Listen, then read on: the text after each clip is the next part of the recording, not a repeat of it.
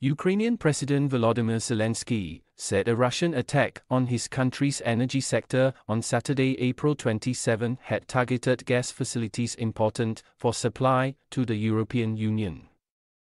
Russia continues to supply gas to the EU via Ukraine under a transit deal with Russia's Gazprom that is set to expire in December.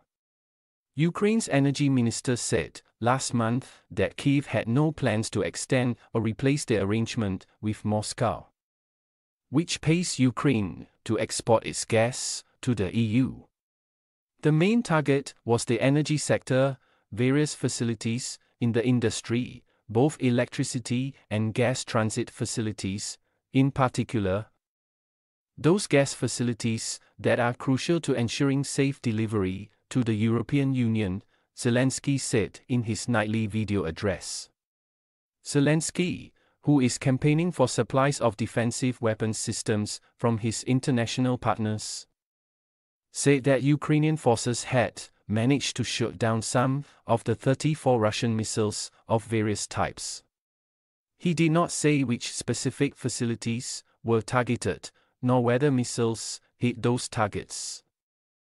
Ukraine's state-run oil and gas firm Naftogaz said Russia had attacked its facilities, but that no one was hurt and supplies to Ukrainian consumers and clients were unaffected. Maxim Kosicki, the governor of Lviv region, which borders Poland, said his region had suffered strikes during an attack by cruise missiles and Kinzhal hypersonic missiles, though Ukrainian forces shot down 3 missiles. He said 2 critical energy infrastructure objects in Stry and Chervonorad districts were damaged and caught fire, though emergency services quickly extinguished the flames. Zelenskyy repeated his previous plea for defensive missiles, particularly Patriot systems, saying Ukraine needed at least 7 defensive systems.